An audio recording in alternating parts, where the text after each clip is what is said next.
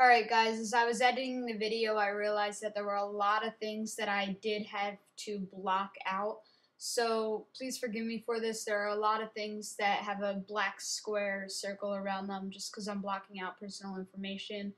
But excuse me for that. It's not blocking out anything you need to see to know how to do this video.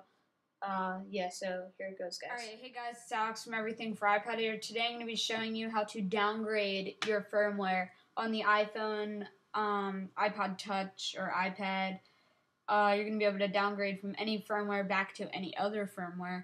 I don't know if you want to like jailbreak or whatever, so it'll help you jailbreak if you want to jailbreak. So yeah, let's get into it. I'm doing this on my old iPhone 3GS just because I don't really want to downgrade the firmware and restore my iPhone 4. So be aware that it is going to restore. So the first thing you're going to want to do is make sure you have the firmware that you want to downgrade to. I know that I want to downgrade from 4.2.1, as you can see. I'm on 4.2.1. I want to downgrade to 4.1 so I can jailbreak again. So you're going to go onto this website, the link is in the description, and you're going to download the 4.0 software. iOS 4 softwares are down here. All the other software for the iPod Touch or iPhone or iPad, they're going to be in this drop-down menu.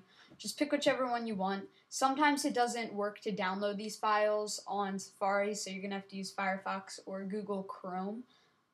You have no problem with that. Sometimes it doesn't work on Safari, so just be aware of that. So once you have that, I have the 4.1 software right here.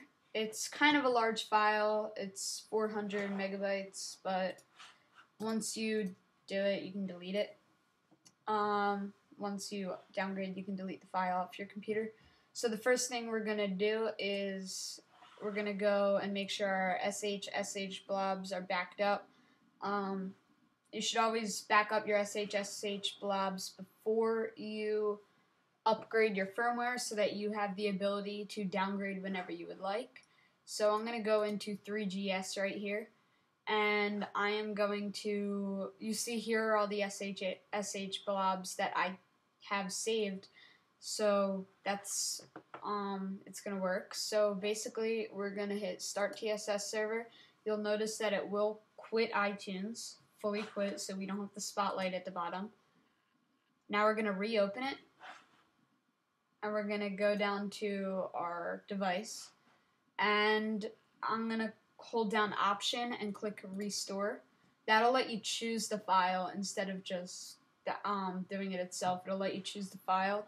Normally when you do this, you'll get an error code that says Apple won't allow this restore, and that is where we use TinyUmbrella. By the way, the TinyUmbrella link is in the description.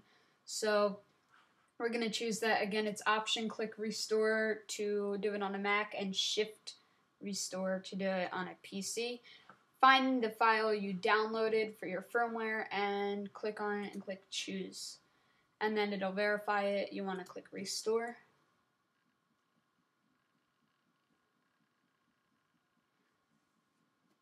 And basically I'm just going to cut the camera and come back to it when something happens. It'll just do a normal restore as it would. So yeah, I'll come back to the camera when something noteworthy happens.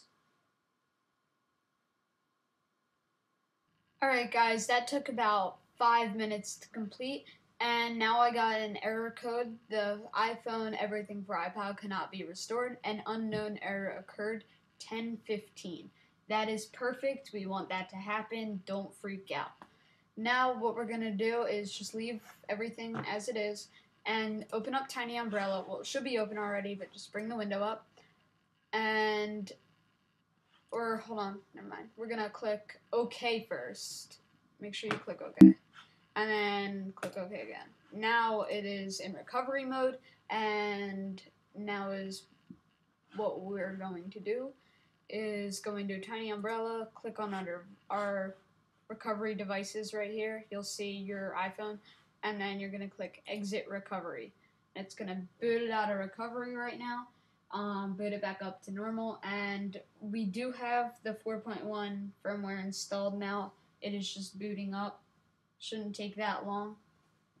Maybe a little bit longer than usual because it is the first time booting up on this firmware. But let's just give it a second. It is gonna have this little loading bar.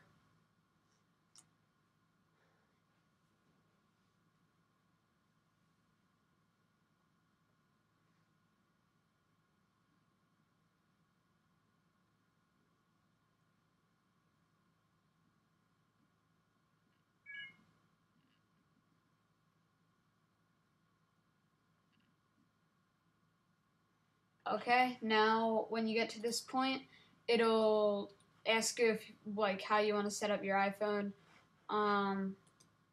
and the backup is too old, is newer. So if you're downgrading, it won't let you choose the backup because it's on a newer firmware.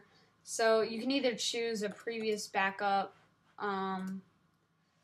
or you can set it up as a new phone. I'm just gonna go ahead and do that.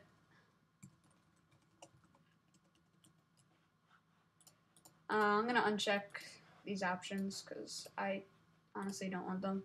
This isn't my main iPhone. Okay, and now that that's done, as you can see, it is now on a 4.1 firmware. So that is how you downgrade your firmware. When Apple's error message comes up that says like you don't have permission to downgrade, because they built it into their firmware, so you can't downgrade. So yeah, that's how to do it, guys. See you later.